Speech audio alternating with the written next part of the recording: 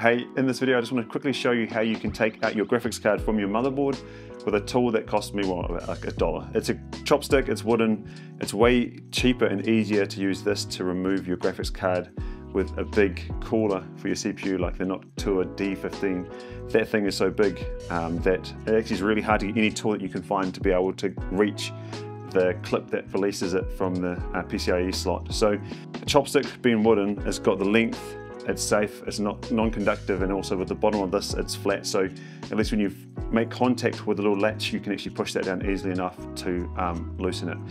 This saves you having to take out the fans, which is another way of, that's a whole other video, unhooking those, and then also saves you having to use something like a screwdriver with like electrical tape on the end of it, which is the other way I used to do it, but I just realized it's like, it's not that safe and not that easy, and then I came back from Japan and realized that this is the tool. So here you'll see you have to find sort of the latch, and a light or lots of light is really important, so then you can find what you're trying to aim for.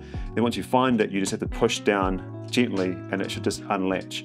And of course if you've unscrewed your graphics card and unplugged it, it should just come out quite easily, which then makes the whole process of dismantling the Noctua cooler easier as well, because the fans are hooked with these little brackets around the radiator fans on the side of it. If you've got any questions, or if you've got a better way of doing it, or if there's another tool out there that you think you should be using instead of a $1 chopstick, I'm all ears. All right, see you next time. Bye.